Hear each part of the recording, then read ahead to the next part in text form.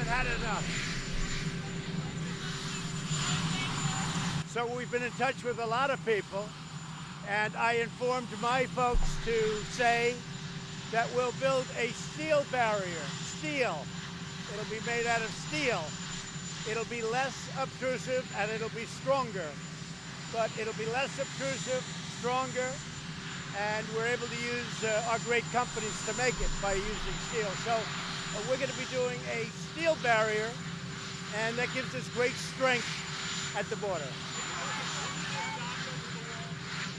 I would consider DACA, but I think we complicate it. I'd rather have the Supreme Court rule and then work with the Democrats on DACA. I want to help with DACA, but I'd rather have this, it's going to be before the Supreme Court very soon. And rather than doing something with DACA now, frankly, I'd rather work with the Democrats, let the Supreme Court rule first. No, we're looking at a national emergency because we have a national emergency. Just read the papers. We have a crisis at the border of drugs, of human beings being trafficked all over the world. They're coming through. And we have an absolute crisis, and of criminals and gang members coming through. It is national security. It's a national emergency. We'll be letting you know fairly soon.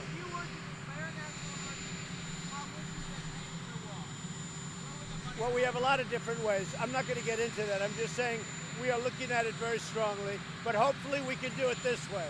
And as I told you, it's going to be a steel border, and that's going to give us great strength. They don't like concrete, so we'll give them steel. Steel is fine. Steel is actually more expensive than concrete, but it'll look beautiful, and it's very strong. It's actually stronger. I think they will make an adjustment because they want to see the border taken care of.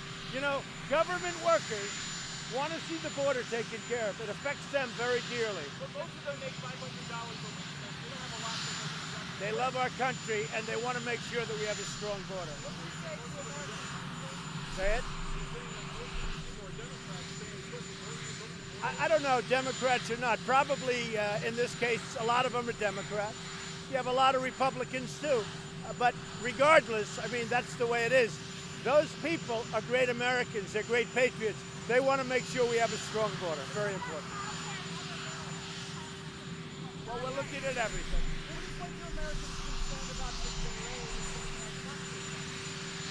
It'll all work out.